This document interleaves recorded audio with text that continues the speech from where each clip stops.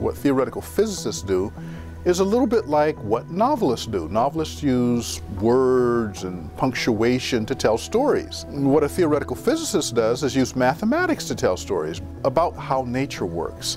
And I'm one of those kids who grew up and got to do exactly what they dreamed about, because I started thinking about science when I was about 4 years old.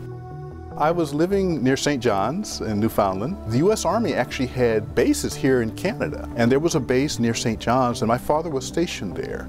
And one day my mother took her then 3 children to go see a movie. The movie was entitled Spaceways, by the way. Now, in my memory, this is the first movie I ever saw in life, and it was a movie in which there were rocket launches and astronauts, and even one of the astronauts was a woman, which for 1954 was like a really advanced idea. And so these images, for whatever their reason, caught my attention.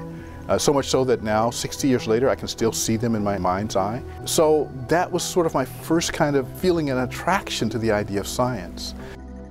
When I found the movie, I immediately noticed that the male lead star was a gentleman by the name of Howard Duff. Howard Duff, for a while, was married to an actress named Ida Lupino, and Ida Lupino was my mother's favorite actress. So that's what Ida Lupino got me into science.